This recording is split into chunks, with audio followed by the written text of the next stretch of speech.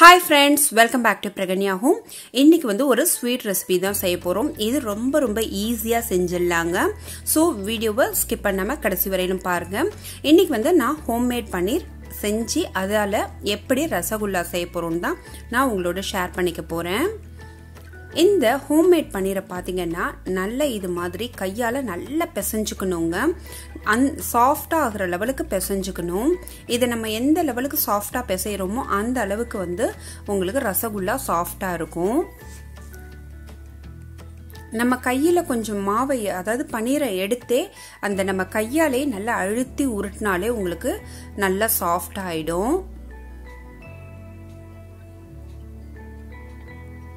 இதுல பாத்தீங்கன்னா நான் ஒரு டிப் சொல்றேங்க. இந்த டிப் வந்து ரொம்ப யூஸ்ஃபுல்லா இருக்கும்.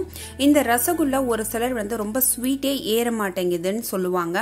அப்படி ஸ்வீட் இன்னும் நிறைய வேணுங்கிறவங்க வந்து அந்த ரசகுல்லா செய்யும் போது ஒரே ஒரு டைமண்ட் கல்கண்டு உள்ள வச்சு நம்ம அதோடயே வந்து நம்ம ஷேப்பா அதாவது அந்த பால் ஷேப்ல செஞ்சோம்னா உங்களுக்கு அந்த கல்கண்டு வந்து அது உள்ளேயே கரைஞ்சி உங்களுக்கு ரசகுல்லா ரொம்ப டேஸ்டியாவும் ஜூசியாவும் இருக்கும். கண்டிப்பா இந்த டிப்பை நீங்க ட்ரை பண்ணி பாருங்க.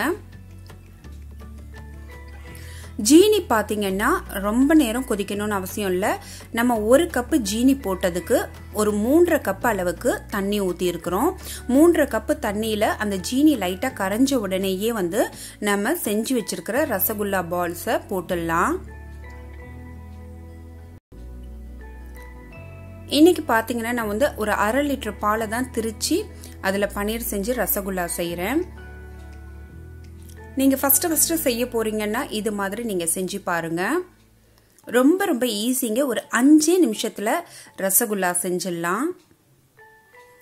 நம்ம போட்ட பால்ஸ் பாத்தீங்கன்னா டபுள் ஆயிடும். ஒரு 20 மினிட்ஸ் கழிச்சு பாத்தீங்கன்னா பாருங்க நம்ம சின்ன ஷேப்ல போட்டோம். ஆனா அது அப்படியே டபுள் ஆயிடுச்சு பாருங்க. இந்த ஸ்டேஜ்ல நம்ம வந்து எடுத்து பார்த்தோம்னா பஞ்சு மாதிரி இருக்கும் பாருங்க. எந்த லெவலுக்கு சாஃப்டா அமுங்குது. சோ இது வந்து கேஸ் ஆஃப் பண்ணிட்டு நீங்க வந்து ஒரு 4 ஹவர்ஸ் கழிச்சு இதை சர்வ் பண்ணீங்கன்னா ரொம்ப அருமையா இருக்குங்க.